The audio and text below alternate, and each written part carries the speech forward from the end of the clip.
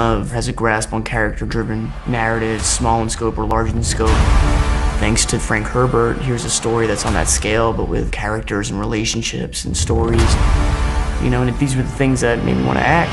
There is no call we do not answer. There is no faith that we betray. Dune is the story of the Atreides family that falls into the trap set by the Emperor, who is getting more and more jealous of their growing popularity. House Atreides stands as a beacon where every other house in that galaxy is in reference to that, either as enemies or as friends. He wants to not only make sure that his people survive, but that his son is the kind of leader that he thinks he should be. Paul Atreides is the son of Duke Leto and Lady Jessica. And my initial conversation with Denis was simply begging him to, be able to take part in the film. The great houses look to us for leadership, and this threatens the Emperor. Gurney Halleck and Duncan Idaho did feel like big brothers. They rib him, especially Jason. He's the protector of the Atreides. I mean, he's definitely the head knight who watches over the family. Sarkar! I mean, that's his sworn duty. I mean, I think that's what any honorable knight soldier does. No! Duncan! I mean, that's his family. That's who he bleeds for. Gurney Halleck is a combat trainer, and he's a warrior. Oh, man. Now fight! He's a very strict but fun, visceral, paternal, maternal. He's all of those things to Paul. Paul Atreides, you are your father's son. You are my son. Lady Jessica is part of the Order of the Bene Gesserit. This order that she's a part of, we can say, would make her perhaps the non-traditional partner to Duke Leto. This group of women who carries enormous strength and power.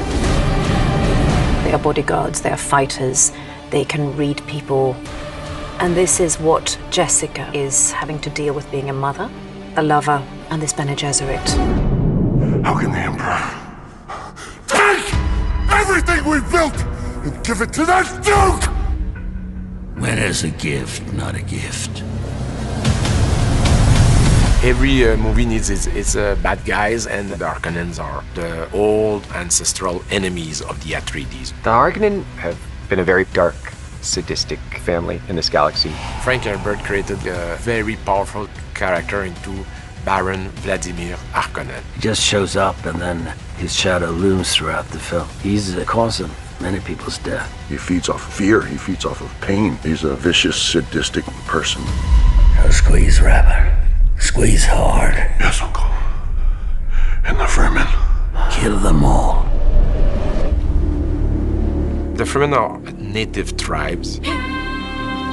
People living in the deep desert. They had the capacity to adapt to the toughest environment. Deep heat, massive sandstorm, dangerous predators all around. Stilgar is the leader of the Fremen. He is a powerful character. He's a warrior, but also is a warrior. He worries about the future. Take good care of your family.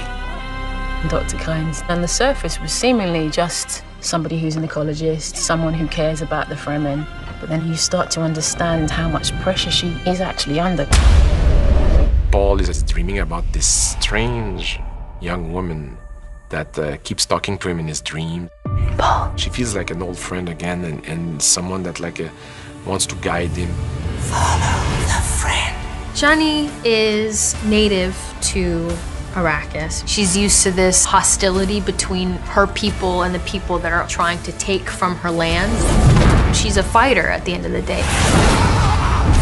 House Atreides and the Harkonnen have an ancient grudge, and the forces that they're up against are much greater than he had anticipated. They're on a path of conflict, and it's the moral catalyst to Paul's arc towards something greater.